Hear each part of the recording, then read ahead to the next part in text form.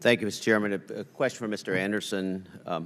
We've been a lot of talk around PTC and major accidents in Philadelphia and Washington, which were somewhat similar, at least in your findings, thought there were some similarities. Both were PTC preventable, but likely could have also been prevented with better training of the crew members and engineers. And so I'd like to hear what your response has been in regards to the training of your employees after those accidents.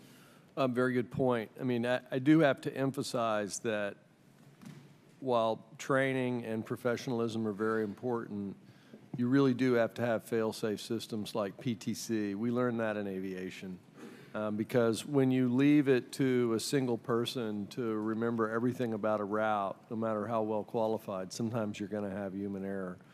With that said, we are standing up an aviation SMS system today at Amtrak and making whatever investments are necessary in standards, training. We need to move to full simulation instead of training people out on the railroad to move to the aviation model and to basically operate the way an airline operates with a standardized quality assurance training and standards organization. A lot of progress has been made since 188. A lot of investment has been made in centralized training and bringing the right resources on board, but we obviously owe you and owe our customers a much better result. Thank you. Then another question for you, Mr. Anderson. I'd like to understand the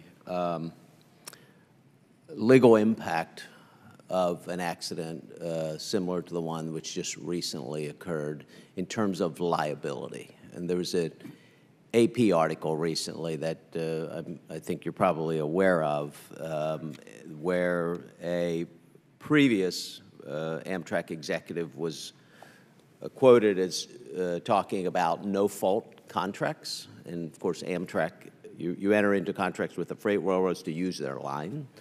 And the premise of this article is that there is all of the liability comes back to Amtrak, which of course is a publicly financed railroad.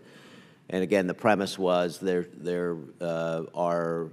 does not potentially provide. In fact, I'll quote from the article, the freight railroads, and I'm not passing judgment here, I'm saying what was quoted, the freight railroads don't have an iron in the fire when it comes to making the safety improvements necessary to protect members of the public as a result of the contracts. So who is liable?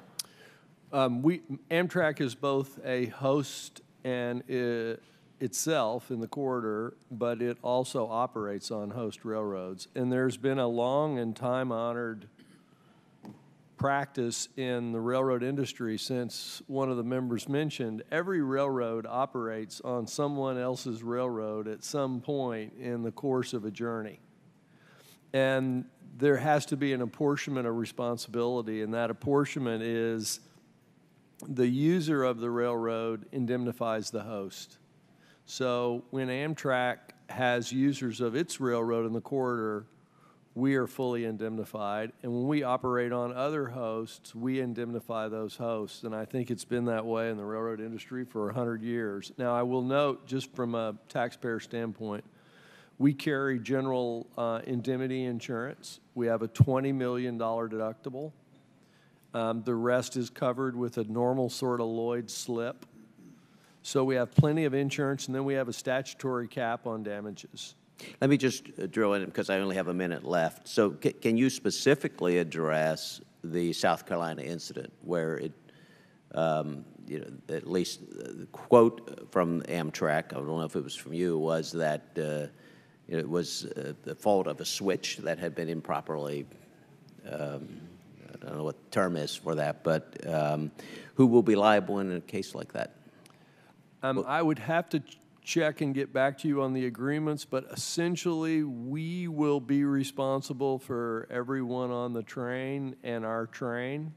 So we will be responsible for all of the Amtrak related train passengers and employees, and the host railroad will be responsible for theirs. But I have to defer to Bob on the cause of the, And I'm sorry, I'm out of time. Is Okay. this something that you would be willing to provide some additional written Sure. information to, perhaps to the chair of the committee? I'd be interested in I no longer learning have more a about valid this. law license, so I should do it in writing. Yeah, thank you.